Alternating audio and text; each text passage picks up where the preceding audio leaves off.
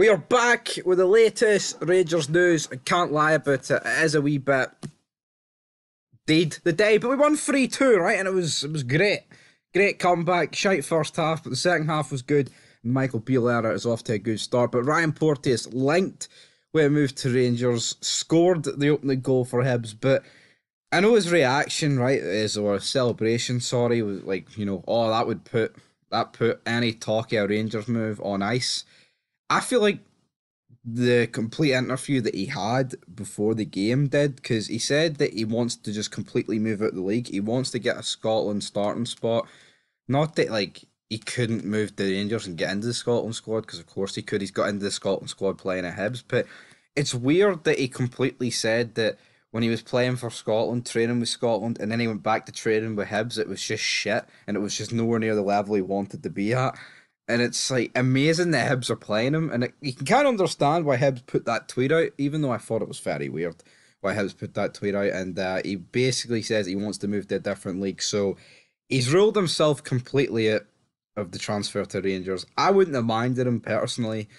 Quite a few comments on the channel here for loads of people saying that they wouldn't have minded him either, and that he's like Marmite. If you like him, you like him. If you don't, you don't. And he's a prick, but if you have him, he's your prick. Sadly, we're not going to get him unless there's a drastic change, in my opinion.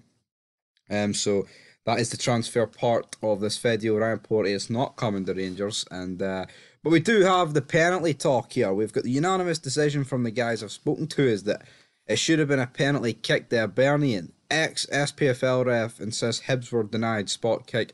Is Nick Walsh Rangers call wrong? And as we look at the incident, it was a handball from James Sands. Apparently, I actually didn't notice this during the game. And to be honest, it didn't even look like any Hibs players appealed it at the time. I believe this was actually at 2-1. And this could have made it 3-1. But they didn't look at it. I can't actually recall Hibs appealing it. And it's one of those ones where the ball has actually fell out of the sky and Sands has had, he's not aware of it, and it's come down and cracked him on the arm. And then it's like flicked off the Hibs guy. Don't know if it hit the Hibs guy or it hit the Hibs guy. It could have been a handball on the Hibs guy as well, like, but at the end of the day, it still would have hit Sands first. But it says here, Nick Walsh, the referee at the time, he didn't point to the spot when the ball struck James Sands' arm in the box. Well, actually, it was during the second half. Must have been when it was 2-1. Still, of course, we made it 2 each in the 58th minute. And then the VAR official, Alan Mueller, didn't flag the incident or whatsoever. So it's weird. Of course, the Celtic fans being obsessed are getting stuck into this. But we see it in England. We see it at the World Cup. It's not that some teams get preferential treatment, even though I do think there is, in terms of big teams, I think you definitely see that in the Premier League. Like Norwich are not going to get the same sort of decisions that a Liverpool and United are. I do genuinely believe that, but and I think, not put bias to one side, I think Celtic have been dealt some pretty shit hands when it comes to VAR.